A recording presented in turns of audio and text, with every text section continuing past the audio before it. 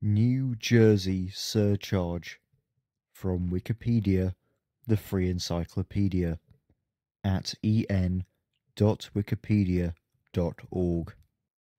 New Jersey Surcharge is the program that New Jersey uses of charging an additional fee through the Department of Motor Vehicles that is generally 2 to 3 times the amount of a traffic violation in addition to the original ticket in order to bring in extra money for the state budget.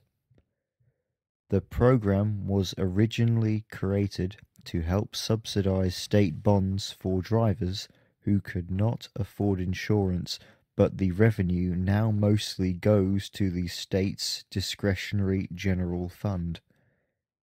New Jersey is the only state in the country with this type of surcharge program.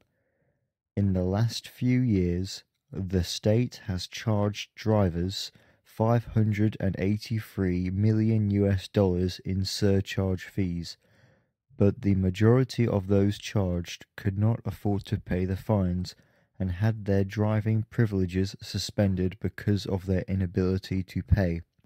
The legislature acknowledged that the program created a vicious cycle as many of those who fell behind on payments lost their license and were unable to get work, making it even less likely that they would ever regain their license or escape the debt.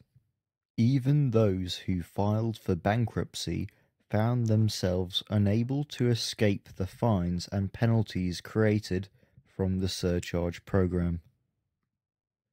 This sound file and all text in the article are licensed under the Creative Commons Attribution Share Alike 3.0 Unported license, available at http://creativecommons.org/licenses/by-sa/3.0